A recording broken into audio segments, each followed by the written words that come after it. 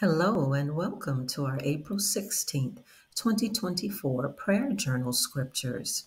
I'm Dr. Dane T. Jones, Apostle of the House That Dignity Built Ministries and President of the Dignity and Direction Group, whose mission is to expose resources for education, employment, entrepreneurship, and civic engagement.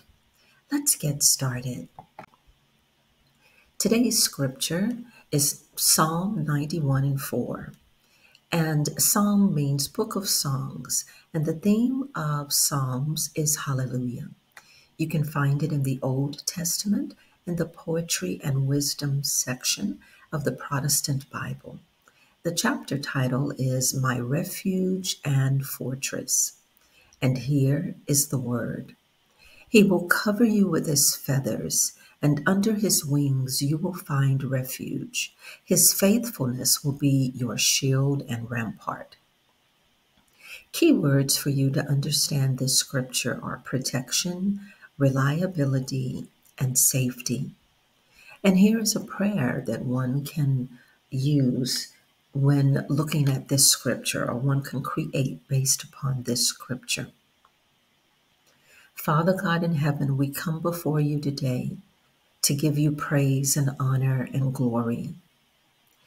We are so grateful for your wisdom, and we are so grateful that you cover us as a refuge and that your walls are strong so they serve as a fortress.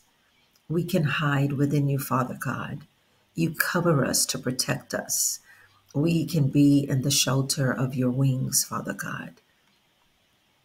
This is poetic language letting you know that we see you.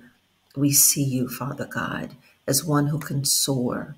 We see you, Father God, as one who is in the heavens. And so that's why we use this poetic symbolism as we give you praise, Father God. We know that you're not a bird. We know that you're not an angel. But this is poetic language that we are using, that we honor you with, Father God. Thank you for your faithfulness. You are our shield.